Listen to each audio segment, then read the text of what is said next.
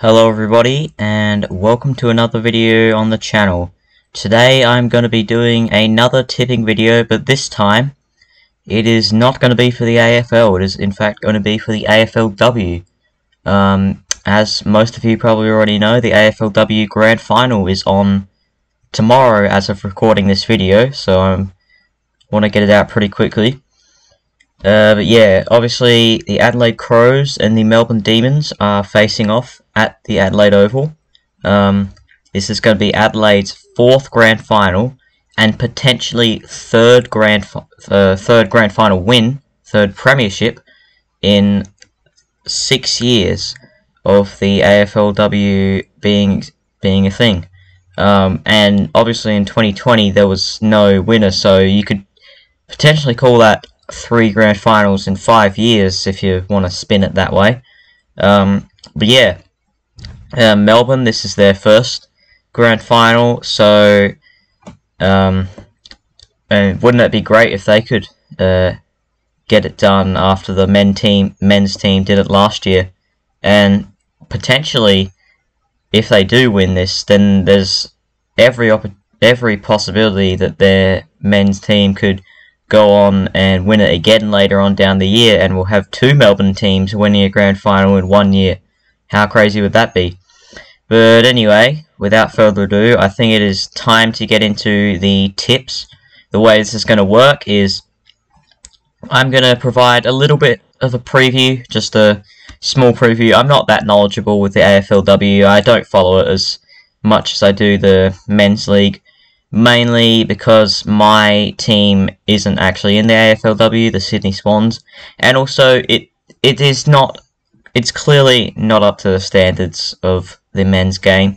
And while I still do enjoy watching it, it's pretty sloppy and scrappy, and the atmosphere isn't as good. But I'll still provide a preview on this game, since it is a grand final after all. I feel like it deserves a little bit of recognition.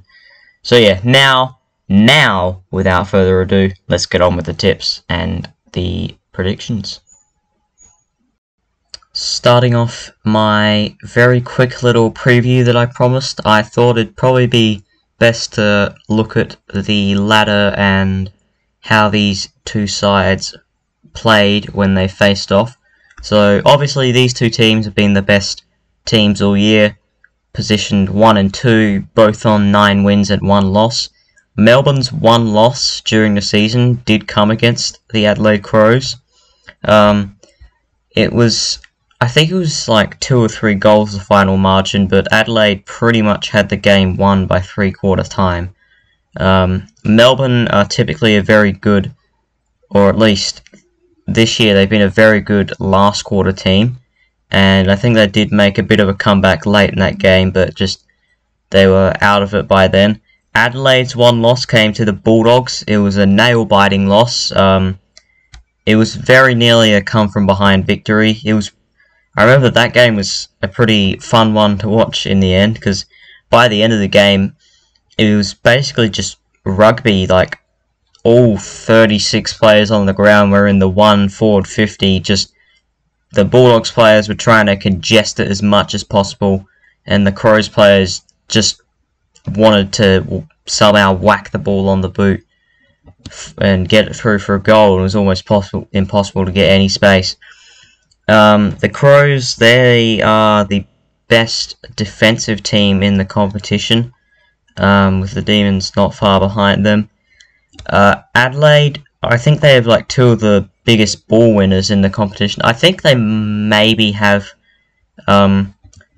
both the leading and second most disposal players, however you want to say that, in the competition in Ebony Marinoff and Anne Hatchard. So they do have some pretty big ball winners in the centre. Both teams have some prominent forces down in their forward lines. Taylor Harris at one end, Ashley Woodland, the leading goal scorer for the league, at the other end. Daisy Pearce can float along the back line or in the forward line, bob up for a few goals. Yeah, it should be a tight game, and now I think it's probably time to give my very uneducated, unexpert opinion and tip. Time for my personal tip for the AFLW Grand Final. I am tipping the Crows by 10 in a reasonably low scoring affair. I mean, most AFLW games are pretty low scoring, but I feel like both teams have very solid defences. It'll really probably come down to a midfield battle in the end.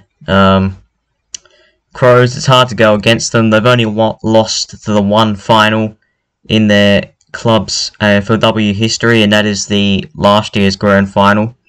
They've been the best team all year. It's just really hard to go past them. So yeah, Crows by 10 with the score 32-22. And so finally, before I end off this video, I'm just going to go over a couple more things in the first goal scorer and who I think will be the best on ground in this grand final. So first goal scorer, I'll just go with Ash Woodland. She's been the leading goal scorer all league. I think pretty much every round she's been on top of the goal kicking list. And for my best on ground, I'm going with Ebony Marinoff, who's been one of the best players all season. Leading disposal getter in the league, I think.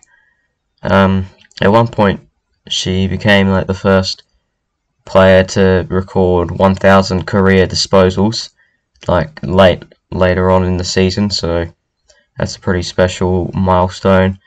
And so yeah, first goal scorer and best on ground tipped. Okay, so that is all I have for today's video. There is my AFLW Grand Final tips and predictions, plus slight preview. Please do leave a like if you enjoyed. Please consider subscribing. Leave a comment with your tip. It is now going to be the day of the Grand Final as of uploading this, but still you can leave a tip, I guess. And I will see you all in the next one.